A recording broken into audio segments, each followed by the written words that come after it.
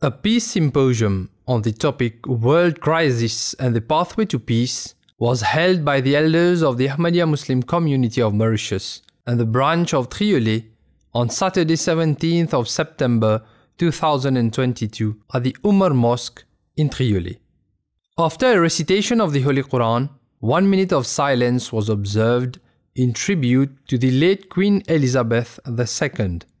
The program followed with recitation of an Urdu poem, an introduction of the community by the President of the Elders, Mr. Ismail Ali Bakhsh Sahib, and a speech by Mr. Amin Jawahir Sahib, who quoted sermons of Hazrat Khalifatul Masih al-Khamis, Ayyadahullah Ta'ala bin Nasihil Aziz, in various parliaments.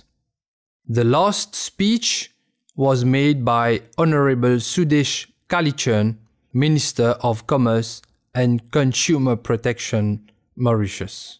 Love for all, hatred for none is in itself a strong message.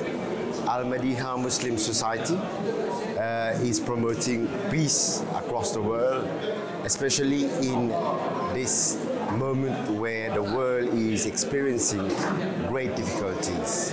Many people are suffering because of COVID-19 and the prevailing situation, which is the war against Ukraine and Russia. So we hope that the war ends soon, that peace is restored, and the world is like before, where love, peace prevails.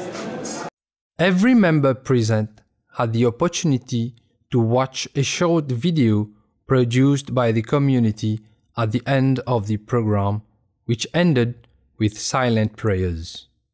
It has been a great pleasure today to organize the second conference on peace conference here in Triolet, and alhamdulillah it has been a good success with a lot of people here, and even the minister was present and he delivered a very good impression on the way forward that we have been working, and the same purpose that the Jamaat has been organizing different programs, he himself also said the same thing. Alhamdulillah, it's very good.